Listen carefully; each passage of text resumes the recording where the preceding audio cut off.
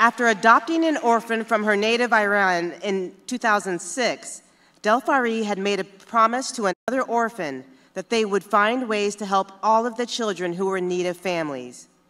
Keeping with that promise, in 2008, and with the help of her family and friends, Delfarib founded Moms Against Poverty, which has since built out more than 60 schools and supported over 30 orphan care centers around the world.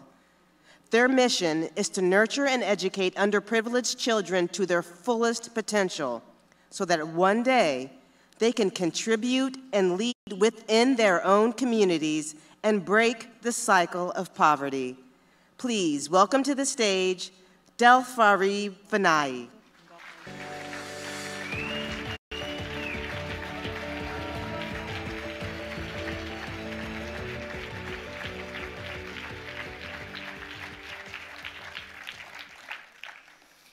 Wow, I still cannot believe an Iranian American woman is the recipient of such a remarkable award. I truly can't even believe that I am being acknowledged for something that I love to do. I want to thank Multiplying Good for this honor and congratulate all other recipients. Now, let me tell you about my why. My why is about a promise that I made to a girl in an orphanage in Iran. I met her when my husband and I were adopting our third child, our beautiful daughter. She was 11 at the time, and they were from the same orphanage, same age, and they were friends. Her name was Sepide.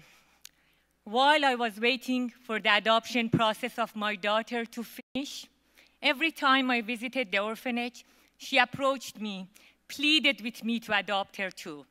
And unfortunately, I could not. The last time my daughter and I went to say our goodbyes, she approached me again with teary eyes, and she asked me again to adopt her. She told me she makes me a good daughter. I had to tell her I cannot do that.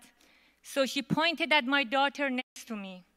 She asked me the most difficult question anyone has ever asked me in my life. She asked me why I can adopt her, my daughter, but not her. She asked me, why not me? Why do I have to be left behind? My heart was breaking. I had no answer to give. So instead, I made a promise to her that I will not let her and children like her being forgotten. When I came back home with 4 mothers, 4 friends, we started Moms Against Poverty. Today, with the help of a community, supporters, volunteers, we have impacted more than 2.5 million children and their families.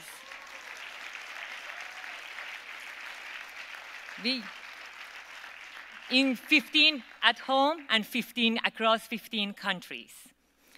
We have fed, clothed, educated, offered medical help, and supported orphanages. I believe that we made good to the promise that I made to Sepide, and our work is not finished. We are continuing this path right now. I feel totally and utterly blessed on this journey of hope for these children, and as Mother Teresa says, the fruit of faith is love, and the fruit of love is service. I thank you for this honor. Thank you.